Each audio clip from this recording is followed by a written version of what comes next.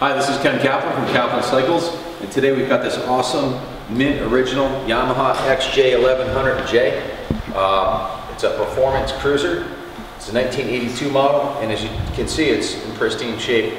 It's a two-owner bike. The last owner, who was a Connecticut Department of Correction officer, lovingly cared for this thing for the last 21 years, and it is, as you can see, in excellent condition. It was never parked outside, never abused. It has a 4-in-1 header on it, which is a nice upgrade. It's about a $1,000 option, 4-in-1, as you can see.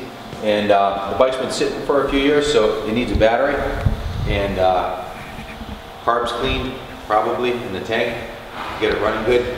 But it's all there. Chrome on the front fender is in mint shape. Front tires in good shape. Triple disc brakes, forward axle forks. You can see the bike appears to have never been dropped because it's all straight, no dings or dents on the tank.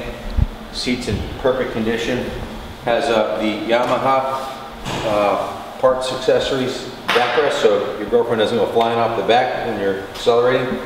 This is a 4-cylinder shaft drive, 5-speed motorcycle with triple disc brakes, long travel, air suspension. Super nice riding bike. It has the midnight maroon paint job with the gold tank graphics. I haven't seen one this nice in a long time. They're just rare to find, real clean like this, two-owner bike. This one has only 14,140 miles, which is nothing for this engine. It's mechanically perfect, ran perfect when it was parked.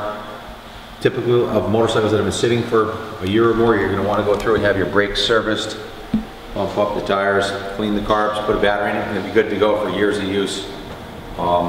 Everything's there on the bike, mirrors, everything looks good. If you have any questions, give me a call, 860-916-9784. Good luck bidding, God bless, and Happy New Year.